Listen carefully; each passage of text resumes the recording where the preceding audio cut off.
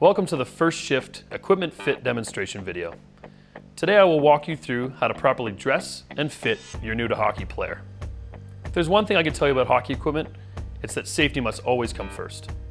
We want all players to be comfortable and mobile while on the ice, while always ensuring proper protection.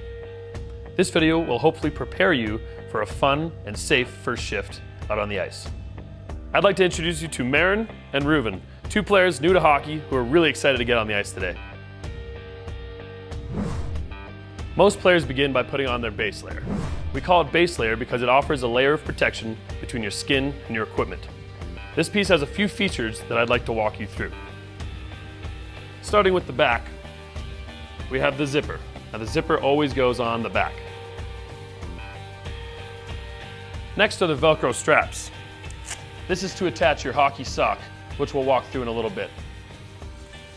Each base layer unit also comes in with a built-in jock or jill. Most importantly, each piece comes in with a built-in B&Q certified neck guard. Now this protective base layer unit is exclusive to Bauer Hockey. This is the shin guard, which covers the leg from the knee down to the foot. A few features on here are one, the Velcro strap, which attaches to the front of the pad. The donut on the inside of the pad, where your knee should comfortably rest, as well as the indication on which leg this goes on, the right or the left. We are now putting on the hockey sock, which goes over top of the shin guard and attaches to the Velcro. Moving on next to the hockey pants. A few areas of protection to note here are the top areas of protection, the side and front of the leg, as well as the back side.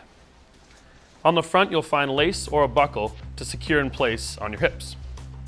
These pants are a great fit. As you can see, they overlap the knee just a little bit, allowing mobility for the player for when they bend in their stride. We don't want it to be too long, for it will hinder that bend, but we also don't want it to be too short, for it may not offer optimal protection. Up next is the hockey skate, a very important piece of equipment. It provides protection of the foot, as well as it allows you to skate. A properly fitted skate is extremely important to the development of a hockey player. If the skate is too big or too small, it may lead to a less enjoyable experience for the player on the ice. An important note when sizing a skate is to know that skate sizes are often 1 to 2 times smaller than your shoe size.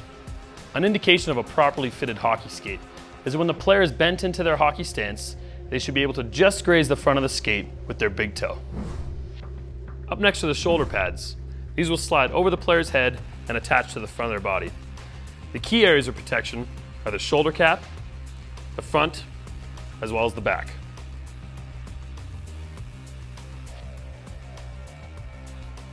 When the shoulder pads are secured to the body, they should be resting comfortably on the shoulders, nice and snug.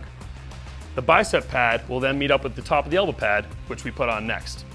The front and back will meet up with the top of the pants. After the shoulder pads, we move on to the elbow pad.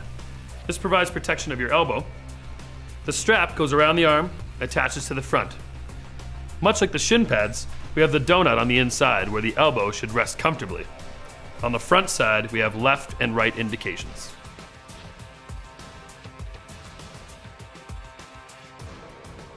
Once the elbow pad is on, you want the bottom of the shoulder pad to be touching the top of the elbow pad. When we put the glove on, you'll see that it connects at the bottom.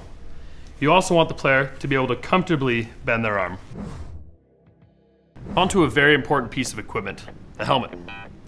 There are many different helmets on the market, but only one bearing a visible CSA sticker may be worn. There are also many different shapes and sizes to helmets, just like our heads. The most important note I can give you today is that make sure you find a helmet that fits you best. When putting the helmet on, you want to adjust the helmet so that it fits snug to the head. Not too tight, not too loose. You want approximately 1 to 2 finger widths between the eyebrows and the helmet. And lastly, when closing the face mask, you want the chin to rest comfortably inside the chin guard. After adjusting the chin strap, you want a nice snug fit underneath the chin. One of the last pieces of equipment that you will be putting on is your hockey glove. This offers protection of the wrist, front of the hand, and fingers. On the inside of the glove, the palm is soft, providing a better feel for the stick in your hand. You will know that a glove fits properly if the top of the glove meets up with the bottom of the elbow pad. this providing full coverage of the arm. In terms of the fit in your hand, you want your fingers to be snug, but not touching the end of the glove. When choosing a hockey stick, it's most important to establish which way your player shoots, left or right. The easiest way to figure this out is to let the player tell you what feels most comfortable in their hand. Next is finding the right height of the stick. Now this is very important for a new to hockey player to develop their skills. When on the skates, the stick should come up between their nose and their mouth. Lastly is the taping of the stick. On the top, we add tape for added grip, and the bottom is meant for more control of the puck. Thanks for taking the time to watch and learn how to properly fit and dress your new to hockey player. You two look ready to hit the ice. You ready to go? Yeah! Woo, let's go.